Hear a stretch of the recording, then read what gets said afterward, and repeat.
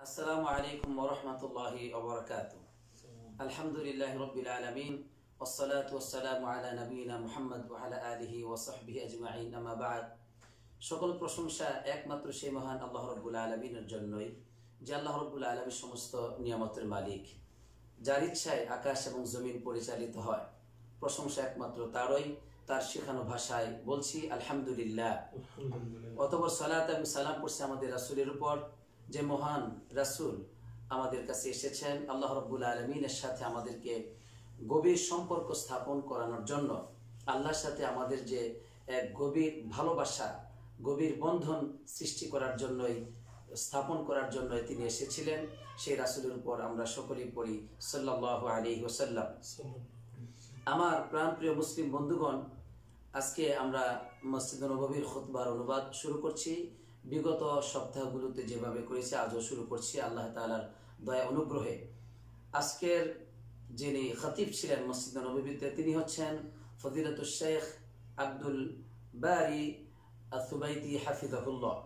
তিনি আজকে যে বিষয়ে খুতবা দিয়েছেন তা অত্যন্ত গুরুত্বপূর্ণ এবং একটা ব্যতিক্রম ধর্মী বিষয়কে নিয়ে তিনি আজকে খুতবা দিয়েছেন, যা হচ্ছে সম্প্রতি করোনা দুর্যোগ ও হুদাইবিয়ার সন্ধি।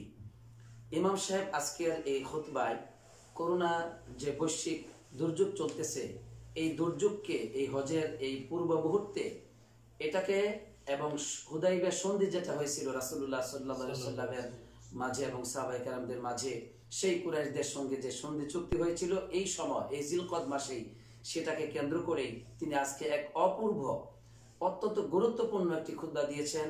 আমরা তার অনুবাদ শুরু করছি ইনশাআল্লাহ। আজকের তারিখ হচ্ছে 19শে জিলকদ 1441 হিজরি আর 10শে জুলাই 2020 ইংরেজি। আমরা আর দেরি নয়, সরাসরি খুতবার অনুবাদে প্রবেশ করলাম।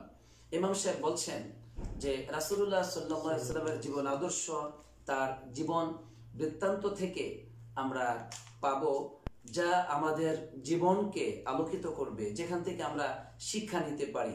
রাসূলুল্লাহ সাল্লাল্লাহু আলাইহি ওয়াসাল্লামের যে জীবন আদর্শ রয়েছে, জীবন বৃত্তান্ত রয়েছে, এবং যা হচ্ছে সুরভিত,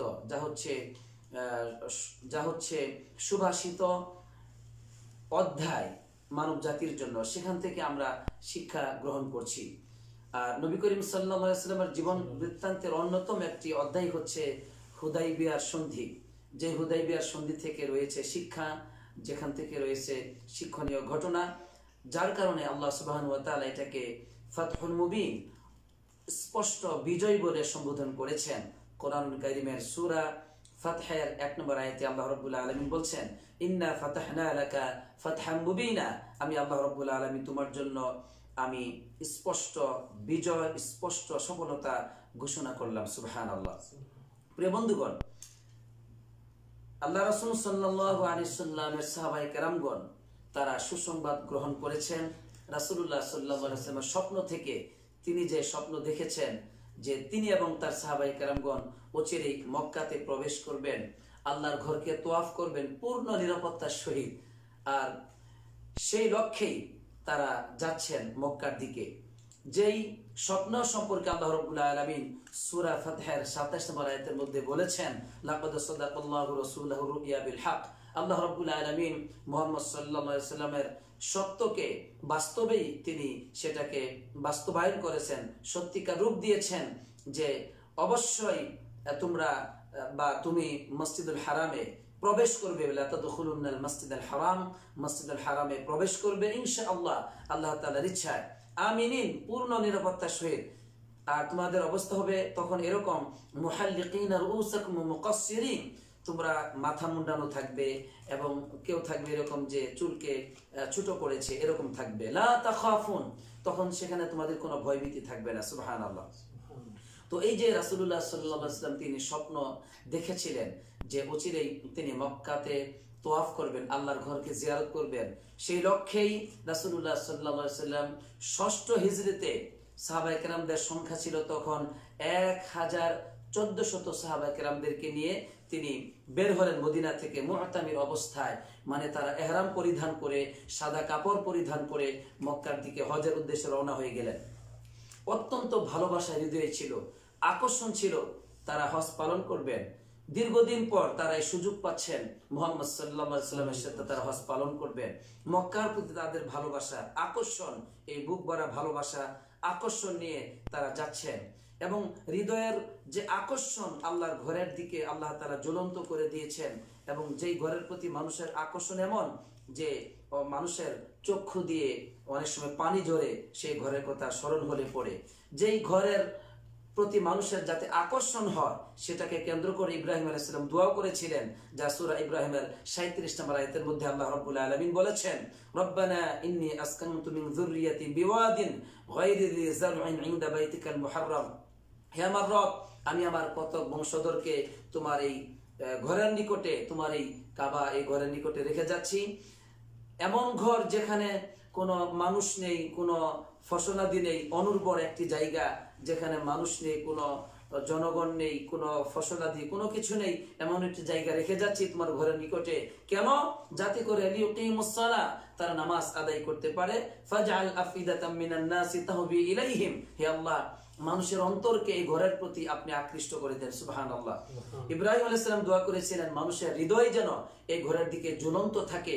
আর আল্লাহ তাআলা এই জন্য প্রতিটি মুসলমান বলতেই, সে ধনী মানুষ হোক আর গরিব মানুষ হোক, যে কোনো মুসলমান পৃথিবীতে আছে, সবার অন্তর ঝুলন্ত থাকে আল্লাহর কাবার দিকে, আল্লাহর ঘরের দিকে। সুবহানাল্লাহ। তো সাহাবায়ে কেরামগণ ওই আকর্ষণ নিয়ে তারা মক্কার দিকে যাচ্ছিলেন মুহাম্মদ সাল্লাল্লাহু আলাইহি ওয়াসাল্লামের সাথে। এভাবে তারা যখন যাচ্ছিলেন তাদের মনের মধ্যে রয়েছে ঈমান, কারণ তারা ঈমানদার। আল্লাহ রাব্বুল আলামিন ঈমানদারদের ব্যাপারে বলেছেন যে যারা আল্লাহর ঘরকে আবাদ করে তাদের মধ্যে মূলত 4টি গুণ থাকে, যে সম্পর্কে আল্লাহ তাআলা সূরা তাওবার 18 নম্বর আয়াতের মধ্যে বলেছেন, ইন্নামা ইয়া'মুরু মাসাজিদাল্লাহি মান আমানা বিল্লাহি ওয়াল ইয়াউমিল আখির। নিঃসন্দেহে যারা আল্লাহর ঘরকে আবাদ করে, মসজিদকে আবাদ করে, তাদের চরিত্র হচ্ছে তারা এক আল্লাহর প্রতি বিশ্বাসী, আখিরাতের প্রতি বিশ্বাসী, এবং তারা নামাজ আদায়কারী, তারা যাকাত আদায়কারী, ওয়ালাম ইয়াখশা ইল্লাল্লাহ, আল্লাহকে ছাড়া আর কাউকে তারা ভয় করে না। সুবহানাল্লাহ। এই চমৎকার কিছু গুণের কথা আল্লাহ রাব্বুল আলামিন বললেন যারা আল্লাহ রাব্বুল আলামিনের মসজিদকে আবাদ করে। এরপর আল্লাহ বলছেন, ফাআসা উলাইকা ইয়াকুনু মিনাল মুহতাদিন, আশা করা যায় তারা হেদায়েতের পথের মানুষ। তো এই যে আল্লাহ রাব্বুল আলামিন বিবরণ দিলেন এখানে যে যারা আল্লাহর ঘরকে আবাদ করে তাদের মধ্যে ঈমান রয়েছে, এই ঈমানের চেতনা নিয়ে, এই ঈমান নিয়ে সাহাবায়ে কেরামগণ আল্লাহর ঘরের দিকে যাচ্ছিলেন। রাসূলুল্লাহ সাল্লাল্লাহু আলাইহি ওয়াসাল্লামও তিনি জুলহুলাইফা নামক মদিনার, যেখান থেকে মদিনাবাসীগণ ইহরাম বাঁধেন, এই জুলহুলাইফা থেকে তিনি ইহরাম বেঁধে ওয়াবাদা বিতালবিয়া, তিনি তালবিয়া শুরু করে দিলেন, লাব্বাইক আল্লাহুম্মা লাব্বাইক, লাব্বাইক লা শারীকা লাকা লাব্বাইক, ইন্নাল হামদা ওয়ান নি'মাতা লাকা ওয়াল মুলক লা শারীকা লাক। এই আল্লাহ তাআলার একাত্মবাদের তাওহীদকে তিনি বলতে বলতে এবং সাহাবায়ে কেরামগণ উচ্চ স্বরে ধ্বনি উচ্চারণ করে করে তারা যাচ্ছিলেন মক্কার দিকে। মক্কার খুব নিকটবর্তী অঞ্চলে যখন তারা পৌঁছে গেলেন, যার নাম হচ্ছে থানিয়া নামক অঞ্চল, সেখানে গিয়েই বারাকাত নাকাতুন নবী সাল্লাল্লাহু আলাইহি ওয়াসাল্লাম আল্লাতী কানাত তুসাম্মাল কসওয়া, নবী করিম সাল্লাল্লাহু আলাইহি ওয়াসাল্লামের যে উটটি ছিল, যার উপর নবী করিম সাল্লাল্লাহু আলাইহি ওয়াসাল্লাম আরোহণ করেছিলেন, সেই উটটি আর সামনের দিকে আগাচ্ছে না। উটটি সেখানে থমকে দাঁড়িয়ে গেল, সে তো আর সামনে আগাচ্ছে না। তো তখন সাহাবায়ে কেরামগণ বলতেছিলেন যে খলাআতিল কসওয়া, খলাআতিল কসওয়া, উট তো সে তো এখানে বসে যাচ্ছে, সে তো আর সামনের দিকে আগাচ্ছে না। মানে এটা যে বিনা কারণেই, কোনো কারণ ছাড়াই, অনর্থক বিনা কারণে উট সে থেমে যাচ্ছে, এই কথা যখন সাহাবায়ে কেরামগণ বললেন, তখন রাসূলুল্লাহ সাল্লাল্লাহু আলাইহি ওয়াসাল্লাম বলছেন, না, মা খলাআতিল কসওয়া ওয়া মা যাকা লাহা বিখুলুকিন ওয়ালাকিন হাবাসাহা হাবিসুল ফিল, যে উট সে অনর্থক এখানে সে দাঁড়িয়ে যায় নাই, অনর্থক সে বসে যায় না, দাঁড়িয়ে যায় নাই, আর তার চরিত্র এটা নয়। ইতিপূর্বের চরিত্র থেকে বোঝা যায় যে ওমা যাকা লাহা বিখুলুকিন, তার এই চরিত্র নয় যে সে অনর্থক বসে যাবে, কিন্তু হাবাসাহা হাবিসুল ফিল, ওই যে আসহাবুল ফিলের যে ঘটনা, ওই সময় ওই আব্রাহার যখন তার সৈন্যদেরকে নিয়ে কাবা শরীফে আক্রমণ করতেছিল, তখন কাবা নিকটবর্তী যখন ওই কওম তারা নিকটবর্তী হলো, তখন কিন্তু ওই হাতিওয়ালা বাহিনী যারা ছিল তারা কিন্তু মক্কাতে আর প্রবেশ করতে পারে নাই, তারা বাধাপ্রাপ্ত হলো ওই জায়গাতে আল্লাহর ইচ্ছায়। তো নবী করিম সাল্লাল্লাহু আলাইহি ওয়াসাল্লাম এটাই বললেন যে হাবিসুল ফিল, ওই ফিলের সময় যেমন বাধাপ্রাপ্ত হয়েছিল ওই ওই হাতিরা যেমন বাধাপ্রাপ্ত হয়েছিল, তো এরকম আমার উট মানে বাধাপ্রাপ্ত হয়েছে। তো এই কথাটি বলে দিলেন, মানে সেখানে বিপদ রয়েছে, সমস্যা রয়েছে। তো হাদিসটি বুখারীতে এসেছে 2731 নম্বর হাদিস। ইমাম সাহেব এবার এই হাদিস থেকে বলতেছেন যে আল্লাহ রাসূল সাল্লাল্লাহু আলাইহি সাল্লাম তিনি প্রতিবাদ করলেন সাহাবায়ে কেরামদেরকে, যখন তারা হেইনা ইত্তাহামাত বিল মুআনাদা, উটের ব্যাপারে যখন তারা বলল যে উট অনার্থক এখানে বসে গেছে, অনার্থক সে সামনে আর যাচ্ছে না। রাসূলুল্লাহ সাল্লাল্লাহু আলাইহি ওয়াসাল্লাম প্রতিবাদ জানিয়ে বললেন না, উটের এমনটি চরিত্র নয়। সুবহানাল্লাহ। নবী করিম সাল্লাল্লাহু আলাইহি ওয়াসাল্লাম উটের উপর একটি তহমত, একটা প্রাণীর উপর তহমত, এটাও তিনি কিন্তু চুপ রইলেন না, বরং উটের প্রশংসা করলেন যে না, তার ইতিপূর্বের যে চরিত্র, সে অনার্থক কখনো বসে যায় নাই, অনার্থক কখনো সে নিজেকে দুর্বল মনে করে নাই, বরং ইতিপূর্বের চরিত্র থেকে বোঝা যায় যে এটা সে অনার্থক করে নাই।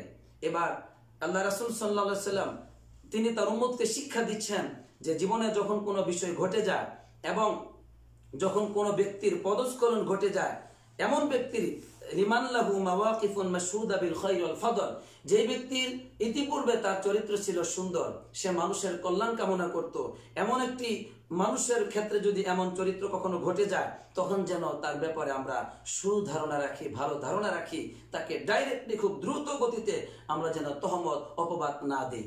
সুবহানাল্লাহ। এই ছিল বিশ্বনবী মুহাম্মদ সাল্লাল্লাহু আলাইহি ওয়াসাল্লামের চরিত্র, যে তিনি তার উটের ক্ষেত্রেও তিনি সেটা প্রশংসা করলেন যে না, উট অনার্থক বসে যায় নাই, এখানে কোনো কারণ রয়েছে, এখানে কোনো কারণ রয়েছে। ওই যে আসহাবুল ফিল যেমন তারা বাধাপ্রাপ্ত হয়েছিল, এমনটি সে বাধাপ্রাপ্ত হয়েছে। আল্লাহু আকবার। এবার আল্লাহ রাসূল সাল্লাল্লাহু আলাইহি ওয়াসাল্লাম আর সামনের দিকে এগিয়ে গেলেন না, মক্কাতে প্রবেশ করলেন না।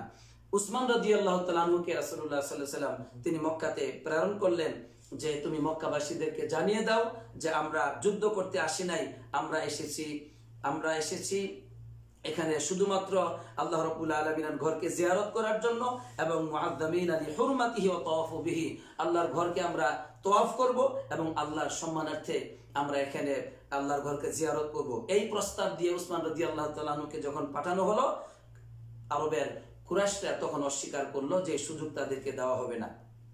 এরপর রাসূলুল্লাহ সাল্লাল্লাহু আলাইহি ওয়াসাল্লামের সাথে কুরাইশদের সেখানে আলাপ আলোচনা, কথাবার্তা, পরামর্শ হলো, কিন্তু কুরাইশরা যে কোনো প্রস্তাব তাদেরকে দিচ্ছে, সাহাবায়ে কেরামদেরকে, রাসূলুল্লাহ সাল্লাল্লাহু আলাইহি ওয়াসাল্লামকে দিচ্ছে, নবী করিম সাল্লাল্লাহু আলাইহি ওয়াসাল্লাম কি অবস্থা, তার অবস্থানটি কি ছিল?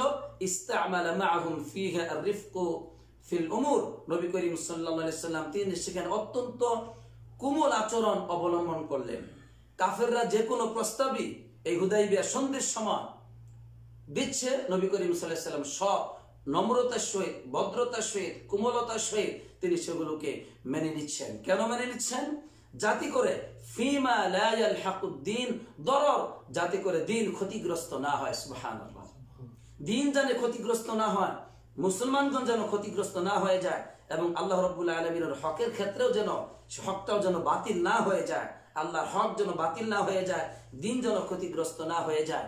এমনকি নবী করিম সাল্লাল্লাহু আলাইহি ওয়াসাল্লাম তিনি সাহাবাদেরকে বলেছিলেন, এই হাদিসের মধ্যেই বুখারীর 2731 নম্বর হাদিসের মধ্যে বলেছিলেন, ওয়াল্লাযী নাফসি বিয়াদিহি লা ইয়াসআলুনি খুত্তাতান ইউআযযিমুনা ফিহা হুরমাতিল্লাহি ইল্লা আ'তাইতুহুম ইয়াহা, যে আল্লাহর কসম করে বলছি যার হাতে আমার প্রাণ, যে ওই আরবের মুশরিকরা, কাফেররা আমার কাছে যাই চাইতো আল্লাহ রাব্বুল আলামিনের, আল্লাহর দ্বীনকে সম্মান করার জন্য, আল্লাহর বিধানকে সম্মান করার জন্য, তারা আমার কাছে যাই চাইতো আমি তাদেরকে সেটাই রাজি হয়ে যেতাম, সেটাই আমি তাদেরকে দিতাম। সুবহানাল্লাহ।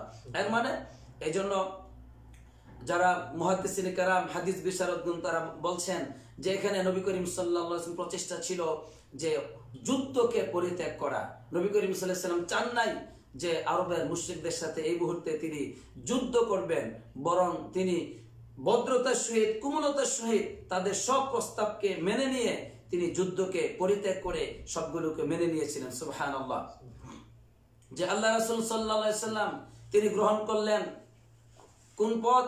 মাসলাহাতে হাকনিদ দিমা, যাতে করে রক্ত না ঝরে, অনর্থক মানুষের নিরাপত্তা যেন আসে, এই জন্য তিনি ওই মুহূর্তে যুদ্ধ না করে অনাযরা ফি মাআলাতিল মাওয়াকিফি ওয়াল উমুর, তিনি ফলাফল, শেষ ফলাফল কি হতে পারে সেই দিকে রাসূলুল্লাহ সাল্লাল্লাহু আলাইহি ওয়াসাল্লাম তাকিয়েছেন। শেষ ফলাফল কি হতে পারে সেই দিকে আল্লাহ রাসূল সাল্লাল্লাহু আলাইহি ওয়াসাল্লাম তাকিয়েছেন। এই জন্য উদ্দেশ্য ছিল নবী করিম সাল্লাল্লাহু আলাইহি ওয়াসাল্লামের এটাই যে জাতি করে তখন ওই মুহূর্তে যুদ্ধ না করে বরং তাদের সাথে সন্ধি চুক্তি আবদ্ধ হয়ে পরবর্তী যেন ফলাফলটি ভালো হয় এমনটি চেয়েছিলেন। আমার বন্ধুগণ, সেই মুহূর্তে যুদ্ধ না করার কারণ ছিল, যেই কারণ আল্লাহ রাব্বুল আলামিন নিজেই বলেছেন, ওয়ালাউলা রিজালুম মুমিনুনা ওয়া নিসাউম মুমিনাতুন লাম তা'লামুহুম আন তাতউহুম ফাতুসিবাকুম মিনহুম মা'রাতুন বিগাইরি ইলম।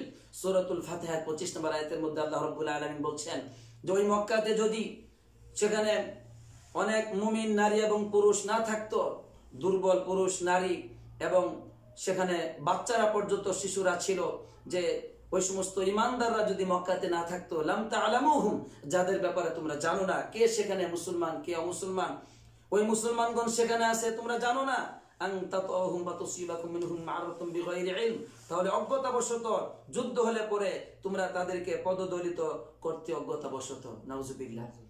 তাহলে রাসূলুল্লাহ সাল্লাল্লাহু আলাইহি ওয়াসাল্লাম তিনি মুসলমানদের জানকে রক্ষা করার জন্য, তাদের নিরাপত্তার জন্য তিনি ওই মুহূর্তে যুদ্ধকে পরিত্যাগ করলেন, যে যুদ্ধ করলে পরে মুসলমানগণ ব্যাপকভাবে ক্ষতিগ্রস্ত হতে পারে। এই জন্য রাসূলুল্লাহ সাল্লাল্লাহু আলাইহি ওয়াসাল্লাম যুদ্ধ পরিত্যাগ করে তিনি তাকালেন যে সন্ধি চুক্তির মাধ্যমে তিনি একেবারে শেষের ফলাফলের দিকে তাকিয়েছেন। সুবহানাল্লাহ। এই জন্য হাদিস বিশারদগণ বলেন, এমনকি তাফসীরকারকগণ বলেছেন যে আল কতলু ইসমুন ওয়া আইবুন বিগাইরি ইলমিন, অজ্ঞতাবশত যুদ্ধ করা এটা হচ্ছে পাপ কাজ এবং এটা হচ্ছে একটা দূষণীয় কাজ। যে শুধু যুদ্ধ করব, তার ফলাফল কি হতে পারে, এই যুদ্ধের মাধ্যমে মুসলমানদের বিজয় আসতে পারে কিনা, ফলাফল প্রশংসনীয় ফলাফল অর্জিত হতে পারে কিনা, সেই ব্যাপারে চিন্তা না করি যুদ্ধ করব, মারা যাব, শেষ হয়ে যাব। আজকে যেটা আমি বলতে চাই, আমাদের যুবকদের ক্ষেত্রে যেটা হয়েছে, কোনো শক্তি নাই, কোনো কিছুই নাই, চতুর্দিক থেকে কাফেররা সব দখল করে নিয়েছে, তারপরেও শুধু যুদ্ধ করব, মারা যাব, শেষ হয়ে যাব। তার মানে যুদ্ধ করার নিষেধ না, সেটা অবস্থা বুঝতে হবে যে এই মুহূর্তে ফলাফলটা কি হতে পারে, এতে করে মুসলমানগণ বেশি ক্ষতিগ্রস্ত হবে না কাফেররা ক্ষতিগ্রস্ত হবে, এটা অবশ্যই মুসলমানদেরকে দেখতে হবে। যেমনটি বিশ্বনবী মুহাম্মদ সাল্লাল্লাহু আলাইহি ওয়াসাল্লাম তখন আর যুদ্ধ করলেন না। এবার ইমাম সাহেব বলছেন এই যুদ্ধ পরিত্যাগের ফলাফলটা তখন হলো কি, যে ফতে মক্কা আল্লাহ রাব্বুল আলামিন তাদেরকে দান করলেন এবং ব্যাপকভাবে মুসলমানগণ ইসলামে প্রবেশ করলেন। সুবহানাল্লাহ। এবার ইমাম সাহেব বলছেন ওমিন নাযরি ফি মাআলাতিল উমুর, এই যে ফলাফলের শেষের দিকে তাকানোর অন্যতম একটি অবস্থা হচ্ছে আজ যে এই মুহূর্তে সৌদি সরকারের পক্ষ থেকে যে আইনটি প্রণয়ন করা হয়েছে, আইন গ্রহণ করা হয়েছে, যে এই মুহূর্তে এই বর্তমান এই মাসে হজের সময় মাত্র অল্প কিছু সংখ্যক মুসলমানগণ তারা হজ পালন করবে। এই বৈশ্বিক দুর্যোগ থেকে বাঁচার জন্য, এই দুর্যোগ যেন ব্যাপকভাবে এটা সয়লাভ না হয়ে যায়, সেটার জন্য এই ব্যবস্থা গ্রহণ করা হয়েছে মুসলমানদের কল্যাণের জন্য। আল গালিবু আলা যন, মানে ধারণার উপর এটাই ধারণা হয় যে মুসলমানগণ এই হজের সময় ব্যাপকভাবে যদি খোলা থাকে তাহলে ক্ষতিগ্রস্ত হতে পারে। এই জন্যই সতর্কতা অবলম্বন বশত এই পদক্ষেপ গ্রহণ করা হয়েছে। সুবহানাল্লাহ, সুবহানাল্লাহ। এই জিলহজ মাস ছিল, নবী করিম সাল্লাল্লাহু আলাইহি ওয়াসাল্লাম যখন এই 1400 এই 1400 সাহাবায়ে কেরামদেরকে নিয়ে তিনি মক্কাতে হজ করতে পারলেন না, সাহাবায়ে কেরামগণ এরপরে পুনরায় তারা এই সন্ধি চুক্তি করে মদিনার দিকে ফিরে আসলেন। সুবহানাল্লাহ। আল্লাহ রাব্বুল আলামিন তখন তাদেরকে শান্তি দিলেন, সম্মানিত করলেন, তারা যুদ্ধ করলেন না, ফিরে আসলেন, হজ পালন করলেন না, বাধাপ্রাপ্ত হয়ে তারা সবুর করে ফিরে আসলেন। এ সম্পর্কে আল্লাহ রাব্বুল আলামিন সূরা ফাতিহার 58 নম্বর আয়াতের মধ্যে বলছেন, লাকাদ রাদিয়াল্লাহু আনিল মুমিনিনা ইয ইউবাইউনাকা তাহতা আশ-শাজারাতি ফাআলিমা মা ফি কুলুবিহিম। আল্লাহ রাব্বুল আলামিন সন্তুষ্ট হয়ে গিয়েছেন সুবহানাল্লাহ তাদের উপর, ওই সব মুমিনদের উপর যারা ওই বৃক্ষের নিচে আপনার সাথে বায়াত করেছিল।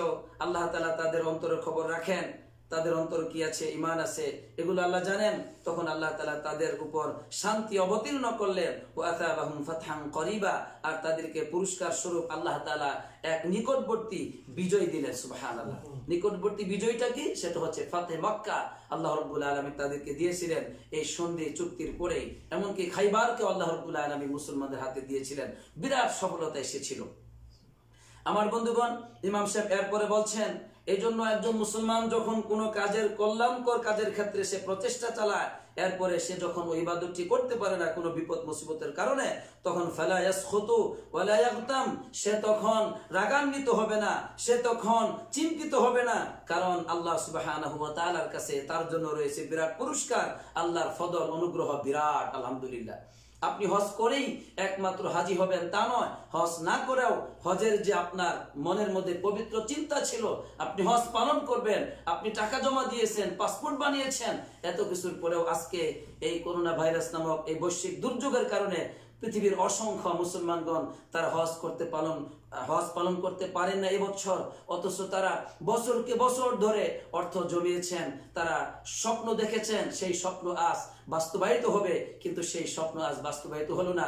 গোটা পৃথিবী যেন পাল্টে গেল, পৃথিবীর আকার চরিত্র অবস্থা। ইমাম সাহেব বলছেন যে আল্লাহ রাব্বুল আলামিন ওই যে ওদেরকে যে পুরস্কৃত করেছিলেন মুসলমানদেরকে, তো আজকে সেই পুরস্কার আমরা পাবো। আলহামদুলিল্লাহ, আলহামদুলিল্লাহ।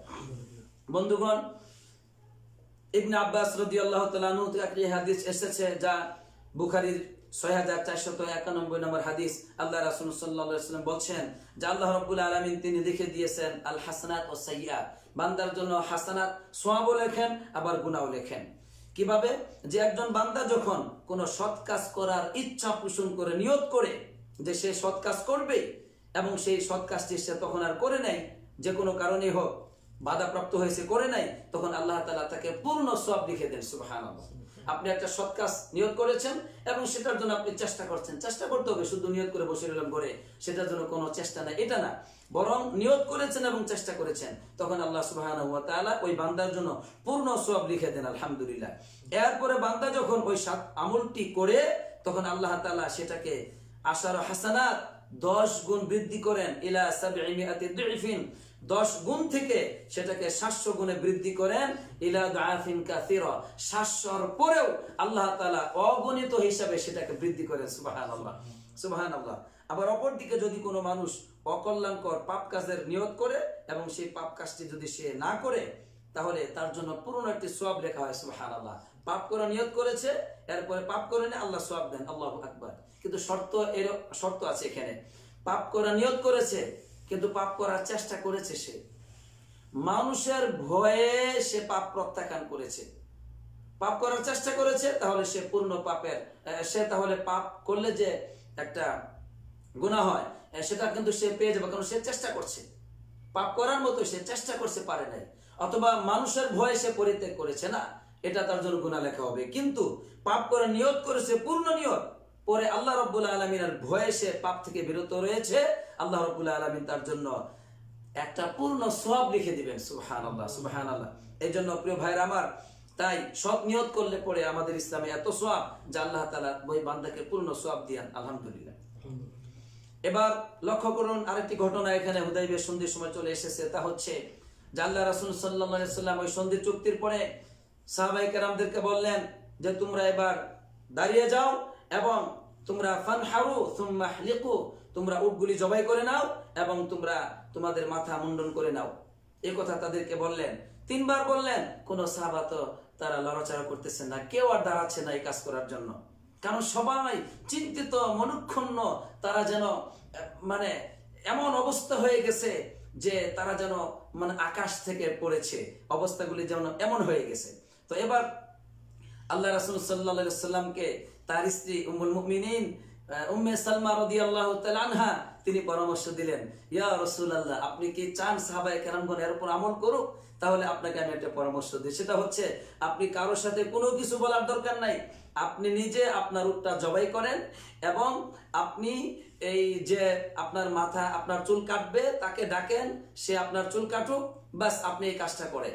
তখন নবী করিম সাল্লাল্লাহু আলাইহি ওয়াসাল্লাম তার স্ত্রীর পরামর্শে কারোর সাথে কোনো কথা না বলে তিনি তার উট জবাই করলেন এবং তার মাথা মুন্ডন করলেন এই কাজ যখন করলেন, ফালাম্মা রাউ যালিকা, সাহাবায়ে কেরামগণ যখন তারা দেখতে পেলেন, তখন কি হলো?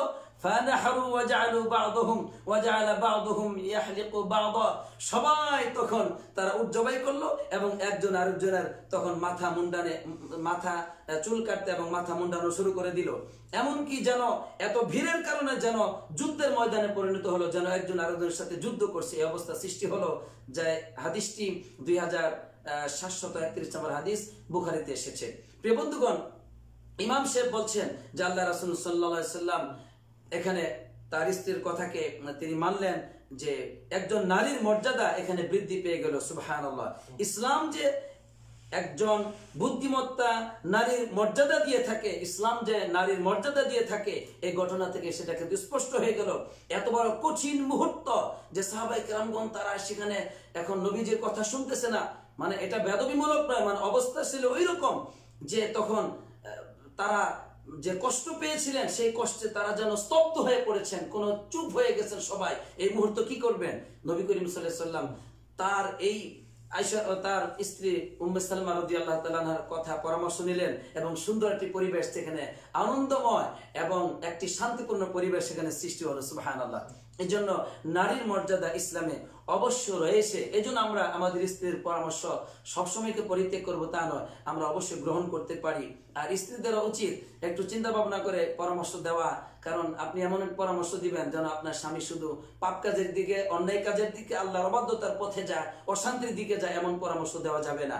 বরং যেই পরামর্শ দিলে স্বামী, স্ত্রী, শ্বশুর বাড়ি, এরপরে নিজের বাড়ি সবাই মিলে সুন্দর জীবনযাপন করা যায়, সমাজে শান্তিপূর্ণ শান্তি প্রতিষ্ঠা হয়, এরকম পরামর্শ একজন নারীর একজন স্ত্রী দেওয়া উচিত, যেমনটি উম্মে সালমা রাদিয়াল্লাহু তাআলা আনহা দিয়েছেন। সুবহানাল্লাহ। প্রিয় বন্ধুগণ, এখান থেকে আরেকটি বিষয় আমরা জানি যে ওয়াজাআলা বা'দুহুম ইয়াহলিকু বা'দা, সাহাবায়ে কেরামগণ একজন আরেকজনের চুল কেটে দিয়েছিলেন। এই জন্য একজন আরেকজনের চুল উমরা করতে গিয়ে কাটতে পারে, কোনো রকম অসুবিধা নেই, এটা ইসলামে নিষিদ্ধ নয়। প্রিয় বন্ধুগণ, এরপরে ইমাম সাহেব এবার বলছেন যে হুদাইবিয়ার সন্ধি থেকে আরেকটি আমরা চিত্র পাই, সেটা হচ্ছে যে আল্লাহ রাসূল সাল্লাল্লাহু আলাইহি সাল্লামের প্রতি সাহাবায়ে কেরামদের যে ভালোবাসা, সেই ভালোবাসার একটি চিত্র এখানে প্রকাশ পেয়েছে। সেটা কি? সুবহানাল্লাহ। উরওয়া বিন মাসউদ একজন কুরাইশদের সাফির ছিল, দূত ছিল। এই দূত মক্কা থেকে সরাসরি সাহাবায়ে কেরামদের অবস্থা দেখার জন্য তিনি বের হয়ে গেলেন হুদাইবিয়ার সন্ধির সময়, সাহাবায়ে কেরামগণের নবী করিম সাল্লাল্লাহু আলাইহি সাল্লামের চরিত্র দেখার জন্য সচক্ষে। ওই উরওয়া বিন মাসউদ উনি বলতেছেন যে আমি দেখলাম, আমি অনেক রাষ্ট্রনায়ককে দেখেছি পৃথিবীতে, আমি দেখেছি কয়সার, কিসরা এবং নাজ্জাশী, এই সমস্ত রাষ্ট্রনায়কদেরকে আমি দেখেছি। ওয়াল্লাহি ইন রাআইতুম মালিকান কত্তুন, আমি কখনো এইরকম রাষ্ট্রনায়ক দেখি নাই যে রাষ্ট্রনায়ককে মুহাম্মদ সাল্লাল্লাহু আলাইহি সাল্লামের মতো রাষ্ট্রনায়ক তার সাহাবায়ে কেরামগণ তাকে যে সম্মান করে, মা ইউআযযিমু আসহাবু মুহাম্মদ সাল্লাল্লাহু আলাইহি সাল্লাম, মুহাম্মদ সাল্লাল্লাহু আলাইহি সাল্লামের সাহাবায়ে কেরামগণ তার নবীকে মুহাম্মদ সাল্লাল্লাহু আলাইহি সাল্লামকে যে সম্মান করে, যে তাজিম করে, এইরকম কোন রাষ্ট্রনায়ককে দেখি নাই তার সাথীরা তাকে এইরকম সম্মান করতে। সুবহানাল্লাহ। সম্মানটা কেমন ছিল? যে আমি দেখেছি মুহাম্মদ সাল্লাল্লাহু আলাইহি সাল্লাম যে তিনি যদি কোনো থুতু ফেলতেন, তিনি যদি কোনো তার কফ বা থুতু এগুলো যদি ফেলতেন, তাহলে সেটা মাটিতে পড়তো না, ইল্লা ওয়াকাত ফি কাফি রাজুলিন মিনহুম, তাদের কোন ব্যক্তির হাতে সেটা পড়তো, আর সাথে সাথেই সেটা কি করতো, তাদের চেহারায় এবং তাদের শরীরে তারা মাসে করে ফেলতো। আল্লাহু আকবার। এত ভালোবাসতেন নবী করিম সাল্লাল্লাহু আলাইহি সাল্লামকে সাহাবায়ে কেরামগণ। আবার এটা থেকে দলিল নেওয়া যাবে না, যেমন আমাদের অনেক পীর সাহেবরা আছে যাদের প্রস্রাব অনেক সময় পীরেরা, অনেক সময় ওই তাদের সাথীরা, তাদের যে ভক্তরা এগুলো ওই তাদের প্রস্রাব খায়, তারপরে তাদের প্রস্রাব গায়ে মাখায়, এগুলো ঘটনা আমরা শুনেছি যথেষ্ট পরিমাণে। এই ভণ্ড তরিকা কিন্তু এখান থেকে নেওয়া যাবে না, এটা নবী করিম সাল্লাল্লাহু আলাইহি ওয়াসাল্লামের জন্য একটা বিশেষ মর্যাদা ছিল। এরপরে ওয়াইদা আমারহুম ইত্তাদারু, যখন নবীজি তাদেরকে কোনো আদেশ করেন সাথে সাথে তারা সেই আদেশ পালন করে। ওয়াইদা তাওয়াজ্জা কাদু ইয়াক্তাতিলুনা আলা উযুহি, নবীজি ওযু করবেন যখন সাথে সাথেই যেন তারা যুদ্ধের ময়দানে নেমে যায় নবীজিকে ওযুর পানি দেওয়ার জন্য। সুবহানাল্লাহ। ওয়াইদা তাকাল্লামা খাফাদু আসওয়াতাহুম ইনদাহু, নবীজি যখন কথা বলতেন তখন তার সাথীরা সবাই চুপ হয়ে যেত, কেউ কোনো কথা বলতো না। সুবহানাল্লাহ। ওমা ইউহিদ্দুনা ইলাইহি নাযরা তা'যীমান লাহু, নবীজির দিকে খুব বেশি বেশি তারা তাকাতেন না নবীজিকে সম্মান করার জন্য। ওয়া ইন্নাহু, এবার মক্কাতে গিয়ে তিনি ওই কুরাইশদেরকে বলতেছেন, ইন্নাহু ক্বাদ আরাযা আলাইকুম খুত্তাতা রুশদিন, এই রাষ্ট্রনায়ক এমন একজন মালিক তোমাদেরকে একটা সৎ পরামর্শ দিয়েছেন, একটা সন্ধি চুক্তি করেছেন, ফাকবালুহা, তোমরা তাদের এই সন্ধি চুক্তিকে, তাদের পরামর্শকে, তাদের এই চিন্তা চেতনাকে, সংবাদকে তোমরা গ্রহণ করো। সুবহানাল্লাহ।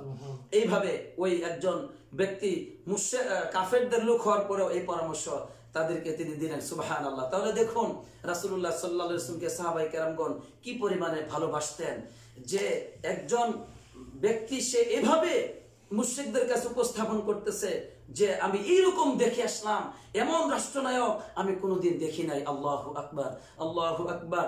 আর আমরা রাসূলুল্লাহ সাল্লাল্লাহু আলাইহি ওয়াসাল্লামকে কতটুকু মূল্যায়ন করি সেটা আমরা জানি। আল্লাহ আমাদেরকে তুমি মাফ করে দাও, আমিন। প্রিয় বন্ধুগণ, এখানেই প্রথম খুতবা শেষ। দ্বিতীয় খুতবা ইমাম সাহেব তিনি বলছেন যে এরপরে সুহাইল বিন আমর, তিনি কুরাইশদের আরেকজন সাফির, আরেকজন দূত, তিনি যখন আসলেন এই সংবাদের পরে, এই যখন এই উরওয়া যখন সংবাদ নিয়ে কুরাইশদের কাছে গিয়ে প্রস্তাব দিল, তখন কুরাইশদের পক্ষ থেকে তখন চলে আসলো সুহাইল বিন আমর পরামর্শ করে নবী করিম সাল্লাল্লাহু আলাইহি ওয়াসাল্লাম সাথে পরামর্শ করার জন্য। এবার নবীজি ওই সুহাইল বিন আমরকে দেখে বললেন, সাহাবাদেরকে সুসংবাদ দিচ্ছেন, লাকাদ সাহুলা লাকুম মিন আমরিকুম, ইনশাআল্লাহ, মানে আশা করা যায় তোমাদের কাজ সহজ হয়ে যাবে, মানে তোমাদের জন্য একটা সুসংবাদ আসছে। নবী করিম সাল্লাল্লাহু আলাইহি সাল্লাম, ইমাম সাহেব বলছেন যে নবীজি সাহাবায়ে কেরামদেরকে মানে আশ্বাস দিলেন, সাহাবায়ে কেরামদেরকে তিনি সুন্দর কিছু তাদেরকে আশা শিক্ষা দিলেন। এটাই হবে মুসলমানদের চরিত্র। যখনই জীবনে কোনো বিপদ মুসিবত দেখবে, খারাপ ধারণা করবে না, বরং ইয়াতাফাআলু ওয়া ইহসিনু যান্না বিরাব্বিহি, আল্লাহর ব্যাপারে তারা সুধারণা রাখবে এবং সুন্দর আশা করবে। হতাশাগ্রস্ত হওয়া যাবে না জীবনে বিপদ আসলেই। তাই ওয়াফি যিল্লি হাযিহিল জাইআ নুহসিনু যান বিরাব্বিনা, এই করুণার এই কঠিন মুহূর্তে আমরা আমাদের রবের প্রতি সুধারণা রাখি। ইমাম সাহেব বলতেছেন সুবহানাল্লাহ। অনুকিনু আন্নাল ফরজা কাদিমুন, আমরা বিশ্বাস করি ইনশাআল্লাহ আমাদের জন্য সুসংবাদ আসবে, আল্লাহ তাআলা বিপদ দূর করে দিবেন, এই বিপদ আর থাকবে না, এবং আমরা অচিরেই সুন্দর পরিচ্ছন্ন আবহাওয়া পাবো, অচিরেই পাবো। আর আমরা অচিরেই আমাদের অন্তর দিয়ে, আমাদের শরীর দিয়ে কাবাকে আমরা তওয়াফ করতে পারবো। আমাদের কখনো এই যে বর্তমান যে কঠিন মুহূর্ত অতিবাহিত হচ্ছে, আমরা এই জন্য কাউকে আমরা দোষারোপ করব না, এর মধ্যে আল্লাহ রাব্বুল আলামিনের হিকমত রয়েছে, এটা আমরা মনে করব। যেমনটি রাসূলুল্লাহ সাল্লাল্লাহু আলাইহি ওয়াসাল্লাম উটের উপর যে তহমত দেওয়া হলো সেটাকে নবীজি মেনে নেন নাই, বরং উটের প্রশংসা করেছেন। এই জন্য আমরা পৃথিবীর কাউকে আমরা অনর্থক দোষারোপ করব না এই বিষয়কে কেন্দ্র করে। 1 নম্বর। 2 নম্বর, ইসলামে নারীর মর্যাদা রয়েছে, নারীদের অনেক পরামর্শ আমরা গ্রহণ করতে পারি, নারীগণের জন্য তারা বুদ্ধিমত্তার সহিত পরামর্শ দেন। 3 নম্বর, আমরা জানতে পারলাম যে রাসূলুল্লাহ সাল্লাল্লাহু আলাইহি ওয়াসাল্লাম অনর্থক যুদ্ধ করেন নাই, যে না আমরা মক্কার কাছে এসেছি, আমরা মুমিন, আমরা মুসলমান, আল্লাহ নবী আমরা যুদ্ধ করে কাবা শরীফ দখল করব। নবী করিম সাল্লাল্লাহু আলাইহি ওয়াসাল্লাম তখন 1400 অর্থাৎ 1400 সাহাবায়ে কেরামদেরকে নিয়েও মক্কা থেকে তিনি ফিরে এসেছেন, যুদ্ধ করেন নাই, কুরাইশদের সাথে চুক্তিবদ্ধ আবদ্ধ হয়েছেন। কারণ সবসময় যুদ্ধ করাই যে কল্যাণ, সবসময় মারামারি করাই যে কল্যাণ, সবসময় শুধুমাত্র অন্যায়ের প্রতিবাদ ক্ষমতা না থাকলেও শুধু আমি জীবন দিয়ে দিব, আমি নিহত হয়ে যাব, আমি শেষ হয়ে যাব, এরকম করাটাই যে কল্যাণকর তা কখনো নয়, বরং সবুর করা অনেক ক্ষেত্রে বেশি কল্যাণ। এটাও কিন্তু আজকের খুতবা থেকে নবী করিম সাল্লাল্লাহু আলাইহি ওয়াসাল্লাম আদর্শ থেকে আমরা পেয়েছি। অনুরূপভাবে আমরা কল্যাণ পেয়েছি যে নবী করিম সাল্লাল্লাহু আলাইহি ওয়াসাল্লাম তিনি তার সাহাবায়ে কেরামদেরকে তিনি ভালোবাসতেন, এবং সাহাবায়ে কেরামগণ যে কিভাবে নবী করিম সাল্লাল্লাহু আলাইহি ওয়াসাল্লামকে ভালোবাসতেন এই বিষয়টি আমরা জানতে পেরেছি। পরিশেষে আমরা জানতে পেরেছি হুদাইবিয়ার সন্ধির সময় নবীজি সাহাবায়ে কেরামদেরকে আশ্বাস দিয়েছিলেন যে হ্যাঁ, আশা করা যায় তোমাদের কাজ সহজ হয়ে যাবে, একটা পথ আল্লাহ খুলে দিবেন, যখন সুহাইল বিন আমর কুরাইশদের পক্ষ থেকে এসেছিলেন। তাহলে এই জন্য আমরা আল্লাহর প্রতি সুধারণা রাখবো, স্বপ্ন দেখবো তিনি যেন আমাদেরকে সুন্দর জীবন দেন। জীবনে কখনো বিপদ মুসিবত আসলেই, বাস্তব অবস্থার পরিবর্তন অথবা বিপরীত ঘটলেই আমরা হতাশাগ্রস্ত হয়ে যাব, মানুষকে দোষারোপ করব, আমরা অন্যায় পথে চলে যাব, এমনটি যেন না হয়। আল্লাহ সুবহানাহু ওয়া তাআলা আমাদেরকে হেফাজত করুক, আমিন। আসসালাতু ওয়াসসালামু আলা নবিয়িনা মুহাম্মদ ওয়া আলা আলিহি ওয়া সাহবিহি আজমাইন।